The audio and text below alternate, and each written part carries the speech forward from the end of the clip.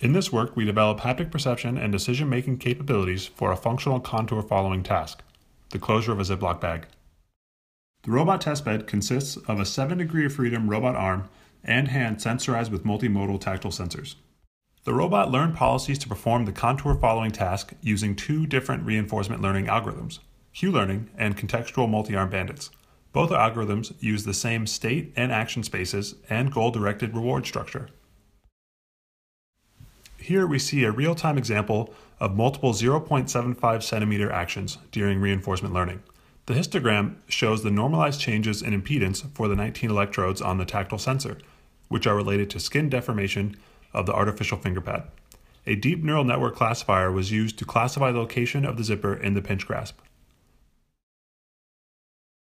Computer vision was used to verify the rewards generated by each action.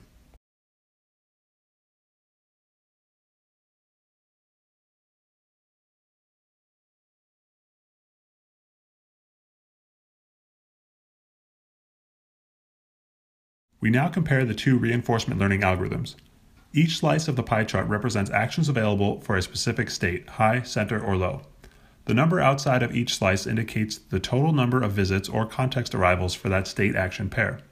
Q-learning uses a predetermined rate of random exploration of the state space. In contrast, contextual multi-armed bandits are able to balance exploration versus exploitation in order to maximize cumulative rewards given the number of actions already taken. While the Q-learning parameters could possibly be manually tuned to improve performance, all manual tuning is sidestepped through the use of the more advanced Contextual Multi-Armed Bandit learner.